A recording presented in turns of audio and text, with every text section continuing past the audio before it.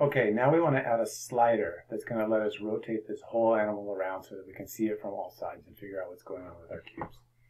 So we need to add a new matrix in our vertex shader. So we had a model view matrix for actually translating and rotating our cubes.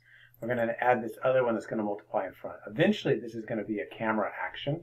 So right now we're just using a rotate to simulate a camera. And this is going to be the variable that's going to get passed in. Of course, you need to hook this up in your document. So where we connect our variables to GLSL, we're going to do the same thing that we have been doing. We're going to hook up that variable to a JavaScript variable. Of course, we have to have a slider in HTML. So I've taken one of our sliders and renamed it to camera angle here, and made this slider to be an angle slider.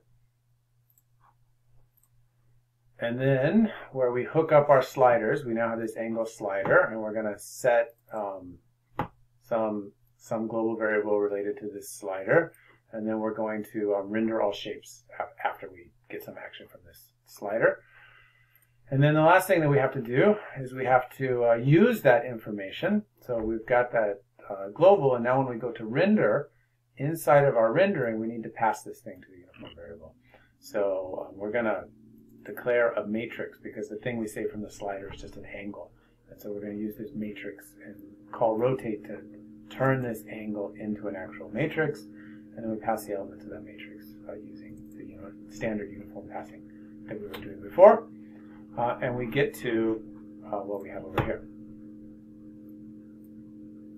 So now we can see. Now it's a little hard to tell what's going on for a couple of reasons. One, when I move this slider, I have to let go before something happens.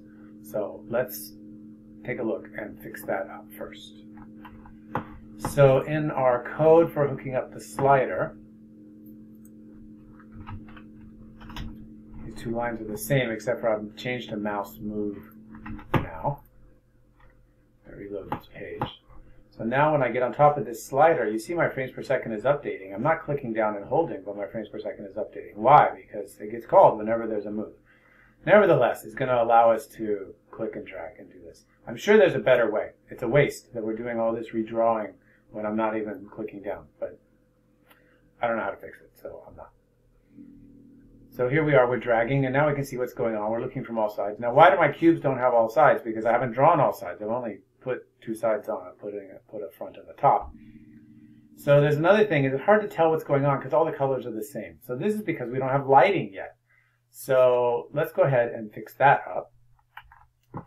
So what we're going to do is we're going to come over here into our cube, and we're going to fake lighting. So what is lighting? Lighting just means that there's a different amount of light bounces off of each surface. And so on a cube, the different surfaces of the cube, some would be slightly darker than others. So what have I done? I'm just passing the color, the same color, and I'm just reducing it. I'm multiplying times 0.9.